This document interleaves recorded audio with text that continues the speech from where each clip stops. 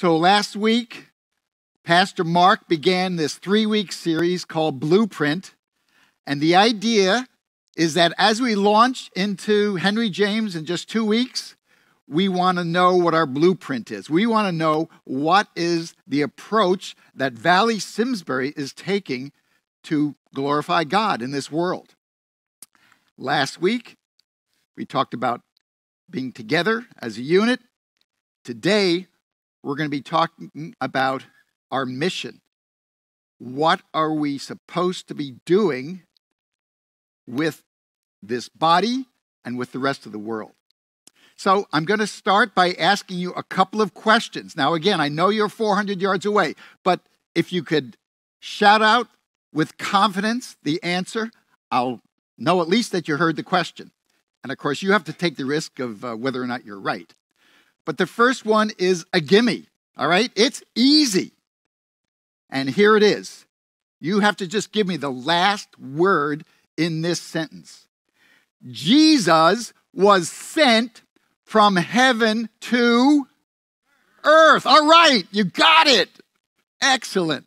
And you know that most Sunday school questions begin with Jesus, right? So I was no different. All right, now we're getting a little more into the details of the Old Testament. But these are words and names that I think you'll recognize. Noah was sent from dry land to the ark. Somebody was brave enough to say it. Thank you, whoever that was. Yes, Noah was sent to his ark. Another familiar name from the Old Testament, Joseph.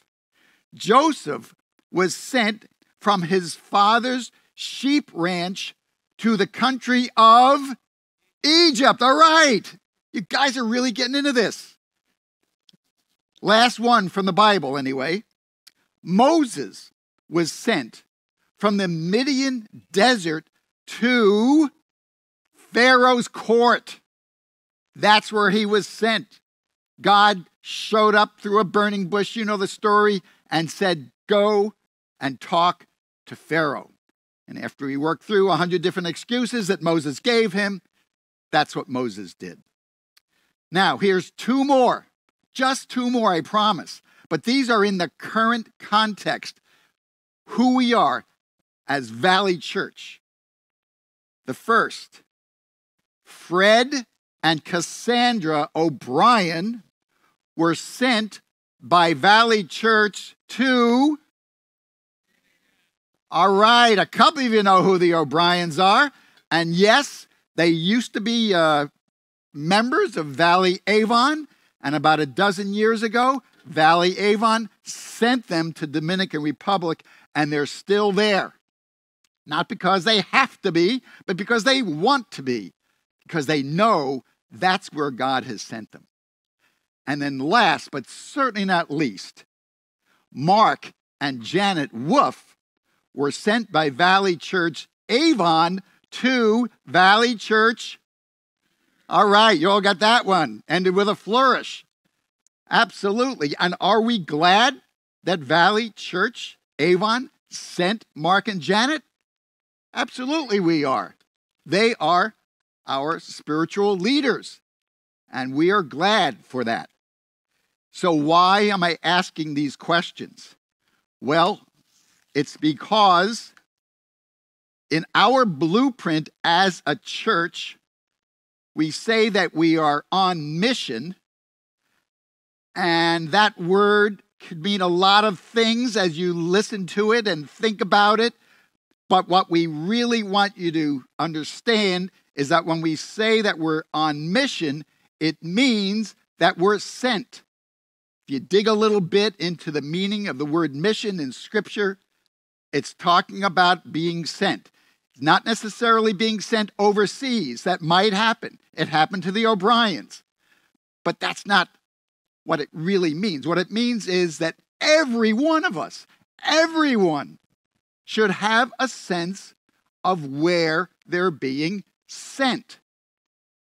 And again, it doesn't mean that you have to move from Simsbury to Avon or to make some sort of a local geographical adjustment. It means having a sense of where God wants you to be his representative, where he wants you to glorify his name, especially amongst the many, many people in our area who know nothing of Jesus Christ. Yeah, they know the name. Yeah, they know that there are churches, but there's no relevance in their life. Those are the people that we are most concerned about. There are other ways to be sent, and you can be sent into service and teach Sunday school and so forth. That's all good, but something that we want to together understand as a congregation is that we are sent somewhere to people who don't know Jesus. This is the model for mission. And a good friend of mine named Marvin Newell wrote a wonderful book called Commissioned, and I am gladly giving Marvin credit for most of this information because it fits right in with what we want you to understand is our blueprint for ministry. And if you've been here since we were meeting up in the Mill Pond parking lot and still don't get this, here's a chance to hear it again. If this is your first Sunday here, I saw that there was a new family, and we're so glad you're trying us out, checking us out. Well, this is who we are.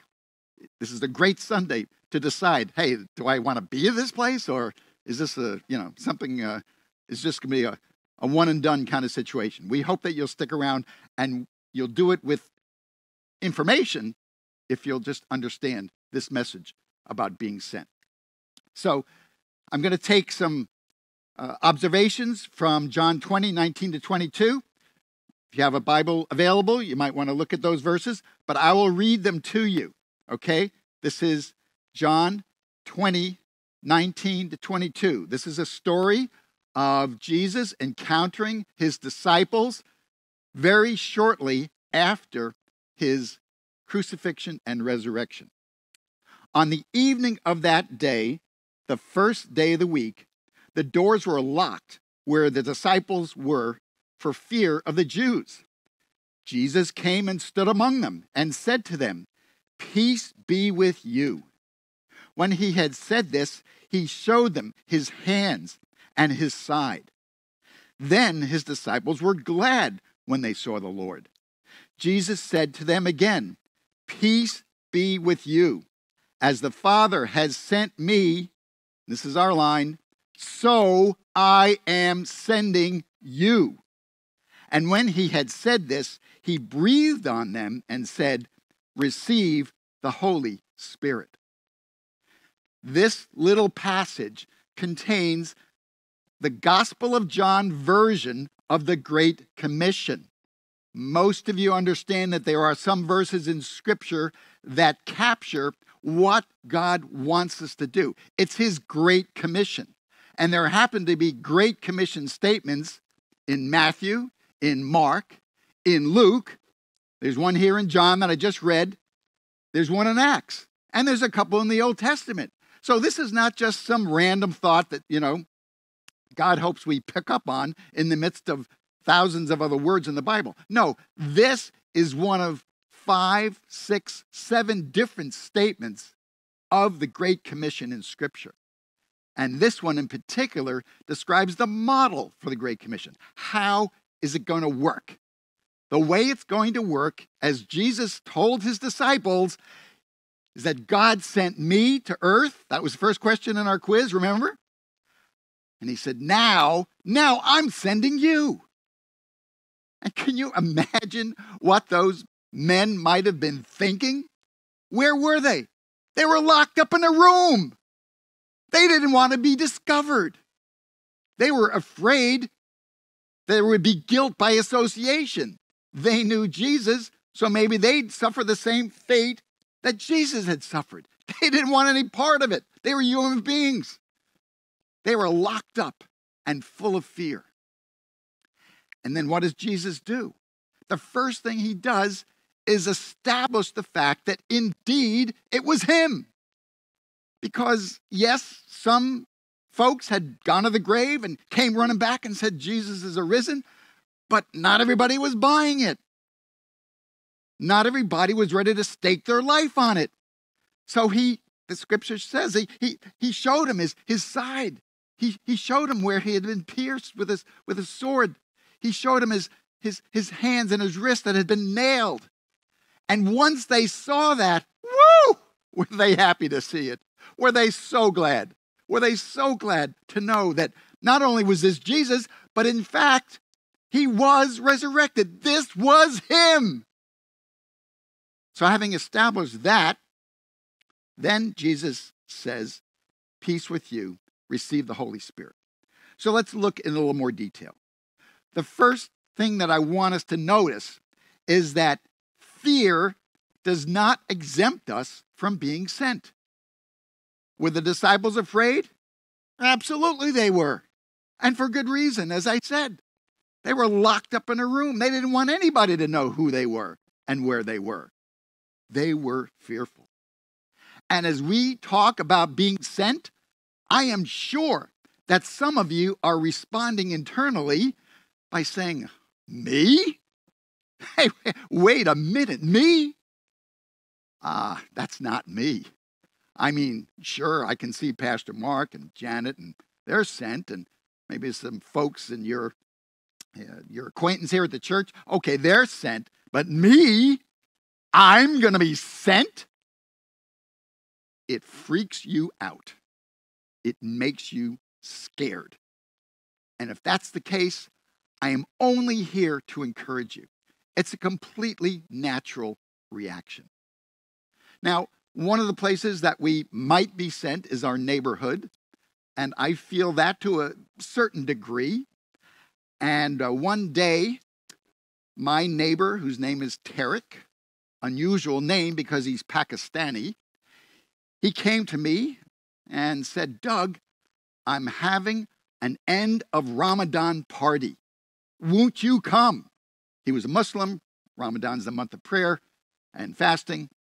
And of course, they have a celebration at the end. And you know what my first reaction was? I didn't say anything. Me? You want me to go to a Ramadan party with a bunch of Muslims? That's what I was thinking. And then some of you know my wife, Christine. She is so sweet. She's so gentle. She's so kind. When Christine heard of my trepidation, she poked me in the ribs and said, Doug, do you want to win Tarek to Christ or don't you? Well, that's all it took. With the proverbial gun in my back, I said to Tarek, of course I'll be at your party. So we go to the party. Initially, again, I'm got my misgivings, but I'm there. The first thing that happens is Christine goes on one floor and I go on another. The women are upstairs, the men are downstairs. I sort of expected that, but it was still a little disheartening to see the love of my life departing me in my moment of fear. So we have our meal. Men are separate from women. And Tarek, the male host, he gathers us together. And he says, it's been a great meal, folks, and it was wonderful being a Ramadan, but I just want to hear from one of our guests. Now, there were two North Americans in the room, me and this other guy. Everybody else was from Pakistan or someplace in Asia.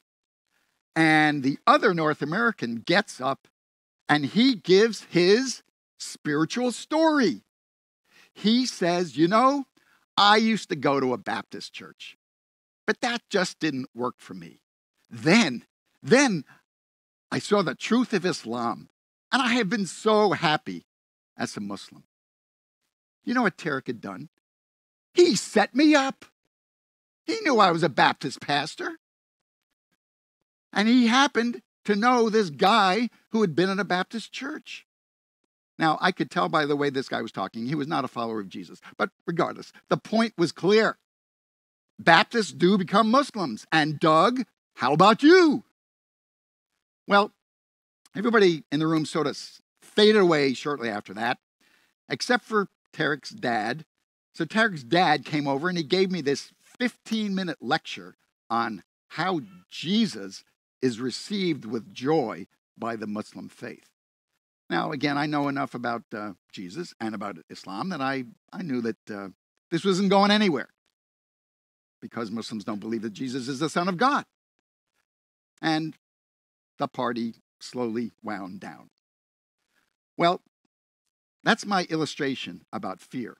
But there is a little bit of upside to me being the miserable, lack of courage kind of guy that I am. What happened was Tarek was moving. He came over, said goodbye, and I thought, man, this is my last shot. So I said to Tarek, you are such a good Muslim, so faithful to your religion. Are you going to paradise? That's their word for heaven. And he immediately responded by saying, oh, Doug, there's no way I can know I'm going to heaven. I just don't know if I'm good enough. And then I responded and said, you know, Tarek, I do know I'm going to paradise. And it's not because of something I've done. It's because of something that Jesus did for me and for all of us.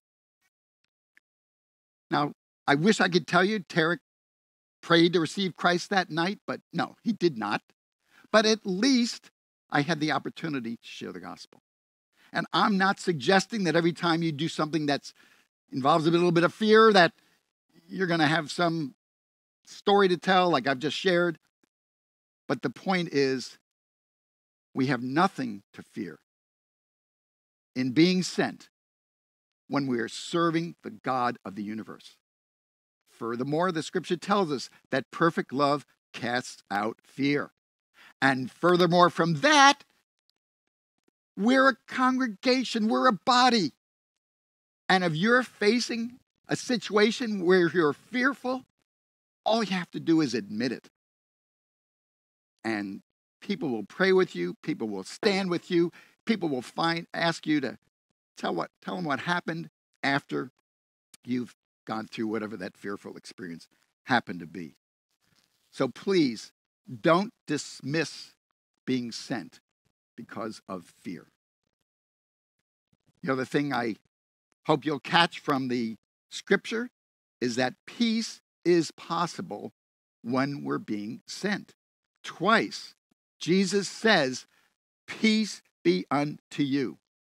Peace be unto you. Relax. Take it easy. This is a work of the Holy Spirit, and God happens to use all of us to be the vessels of the Holy Spirit. Now, what I'm saying today might be marginally upsetting to some of you, like I said, because all of a sudden, we're being told we all have this job to do, like 100% of us.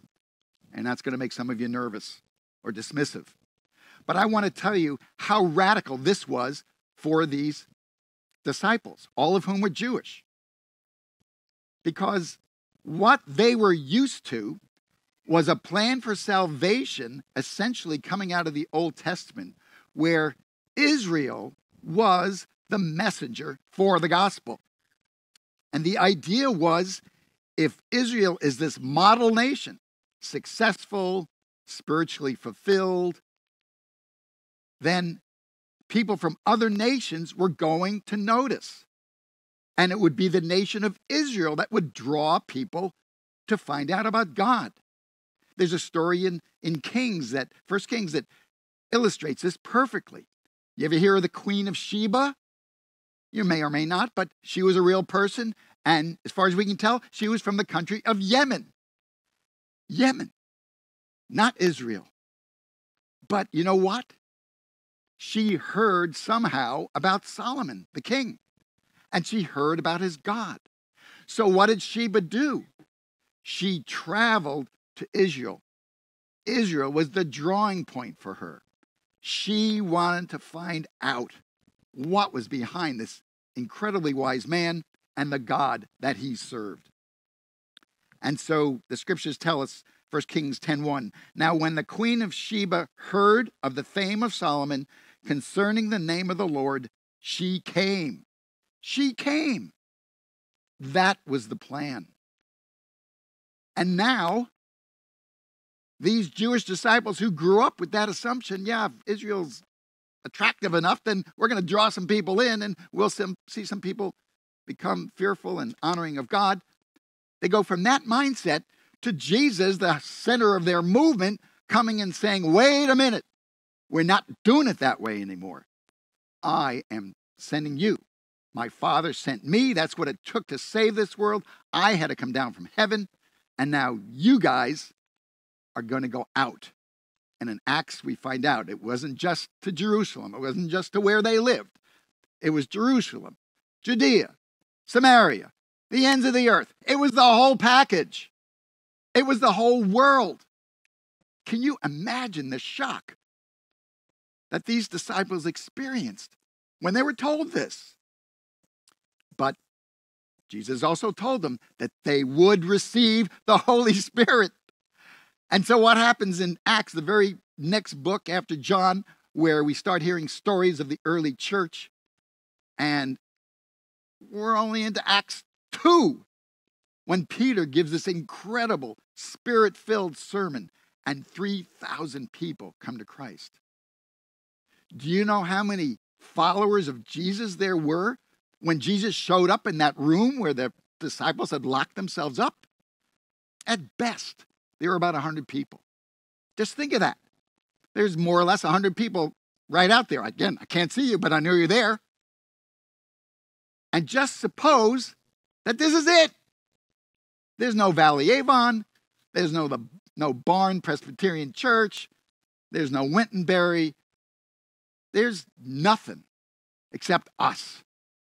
And there's the whole rest of the world.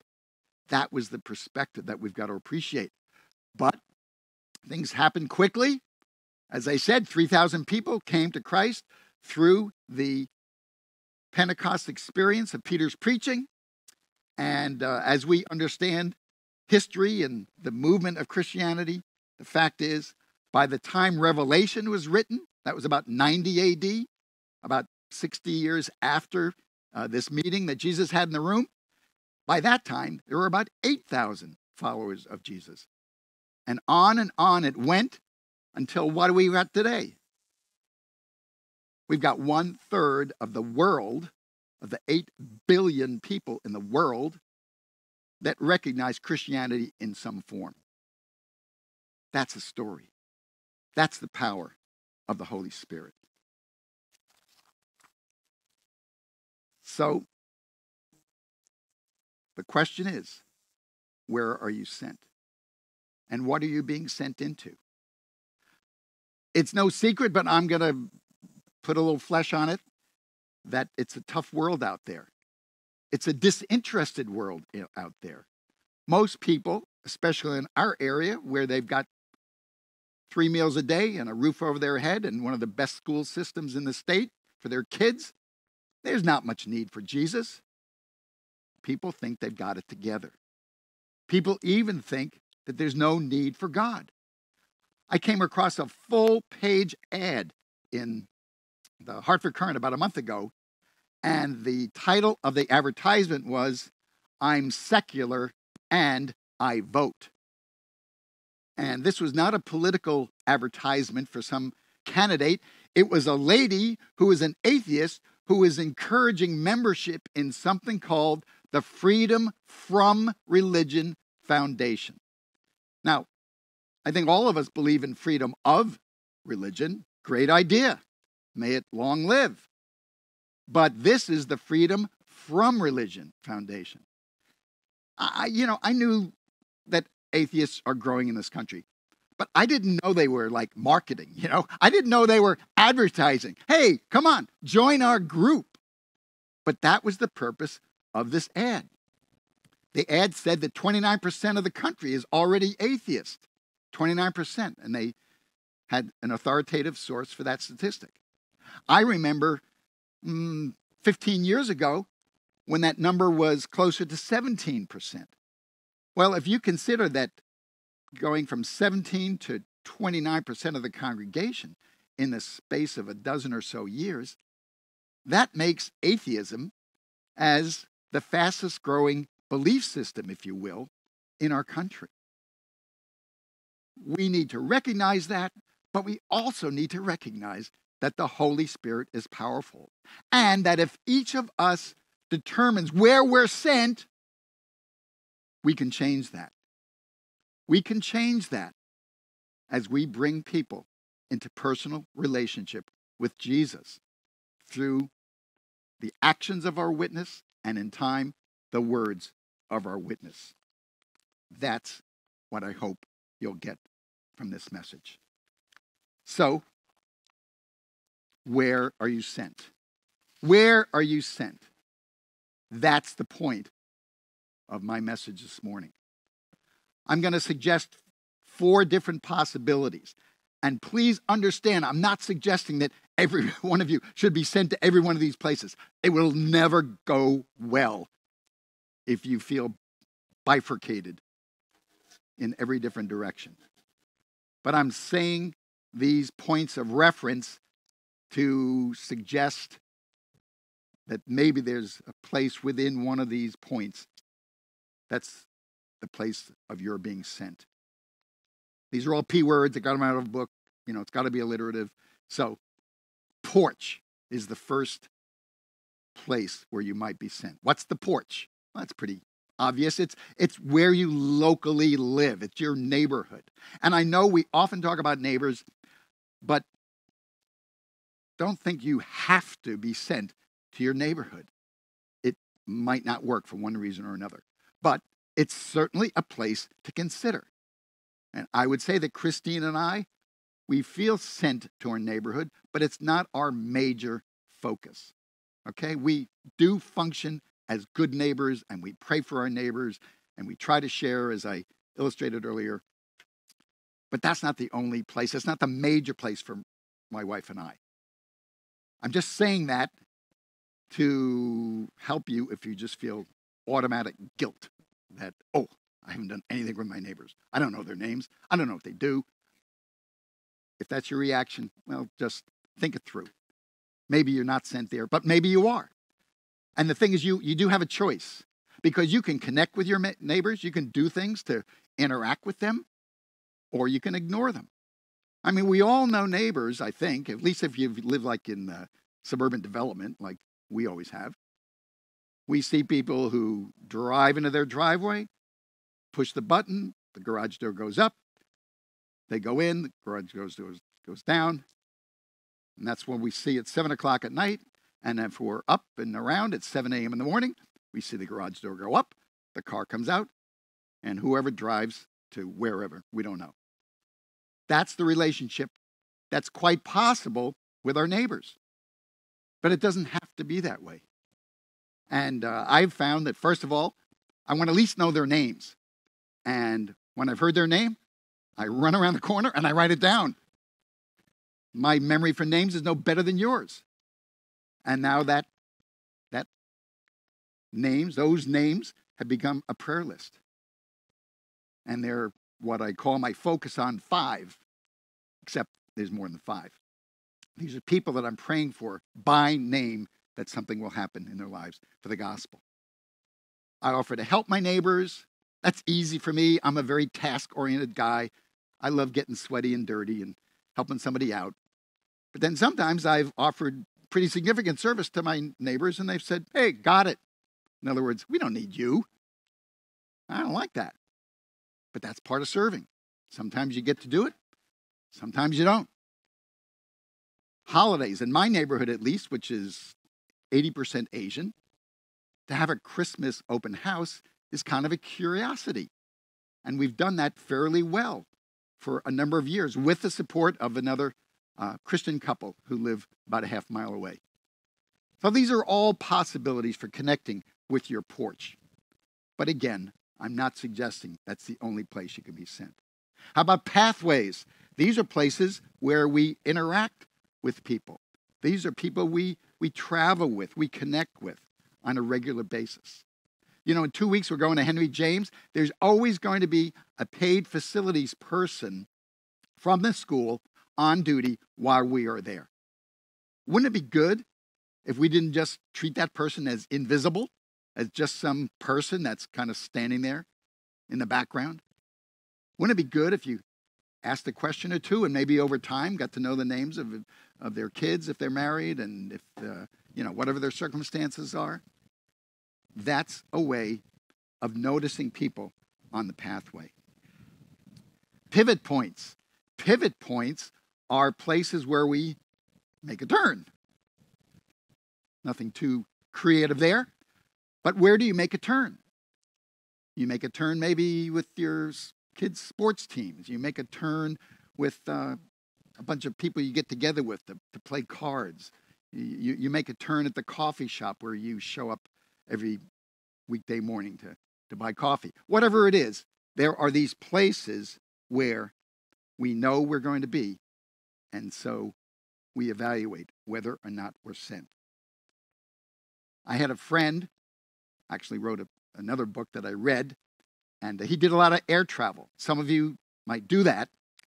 And you know what this guy did? He always signed up for the middle seat. Now, I'm an experienced traveler. I never take the middle seat if I can get away with it. Never. But this guy explained, if I sit in the middle seat, my chances of meaningful conversations on the plane are doubled. This man felt sent to the middle seat. I never have, frankly, but it's just another example. And finally, there are programs. Programs are activities that are offered to meet needs. Because only when people are needy do they become interested in the gospel. Very few who have no sense of need have an interest in the gospel. So we have programs. We have divorce care here on Monday nights, starting next month. Avon Campus has Celebrate Recovery. Avon Campus this afternoon has a workshop for people who have lost a spouse. Christine has a nurse friend that she worked with for years. Now she lost her husband a couple months ago. We went to the funeral. Christine's been at our house a bunch of times. They've actually had spiritual conversation because the wife wonders, where's my husband? Is he in heaven? She's not sure. And they've had conversations about this. Now this afternoon, Christine and this woman are going together to hear about how to deal with the loss of a spouse. So these are just program possibilities that we might consider. The point is, you're not going to be sent to every one of those P's, but you're not going to be sent to none of them. Okay? Understand this. If you have a relationship with Christ, if you're going to be part of this tight-knit family, this group that loves to get together in small groups and in meals after services and all that, if you're going to be part of us, understand that we hope you'll think through what it means to be sent.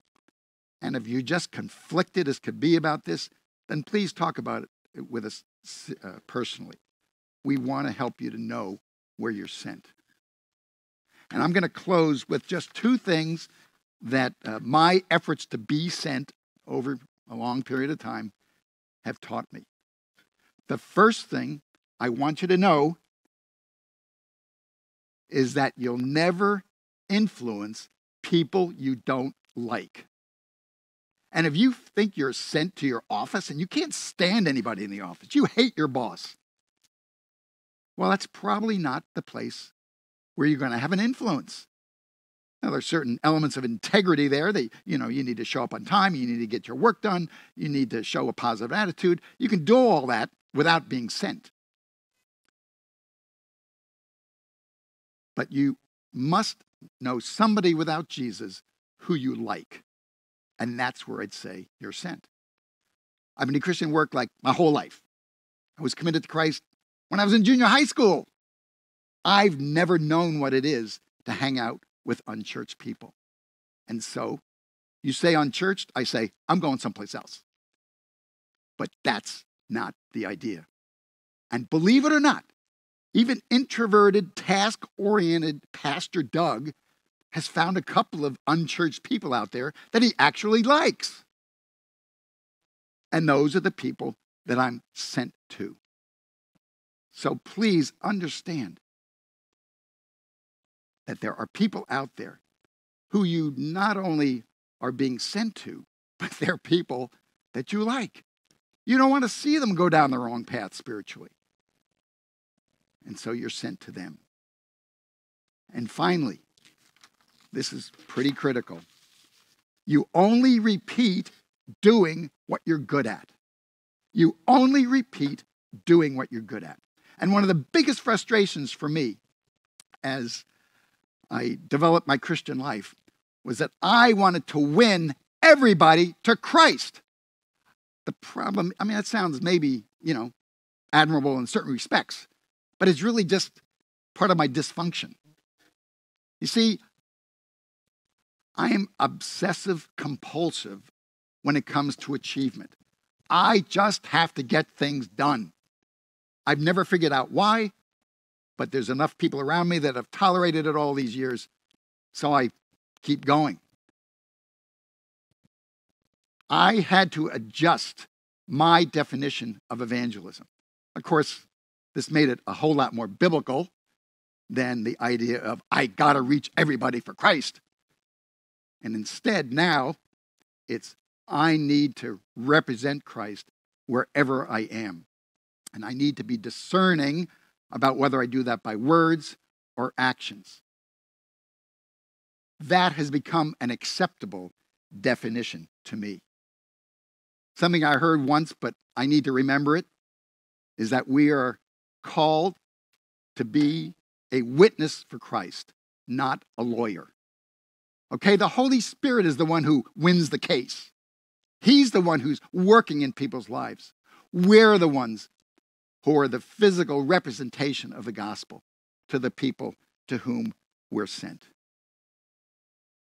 So when I came to that realization, I had recently watched the movie Rocky. Now, Rocky 1 was pretty good. Rocky 14, I'm not so sure. But Rocky 1, back in the 90s, had a scene where the boxer Rocky was anticipating fighting Apollo Creed, the champion.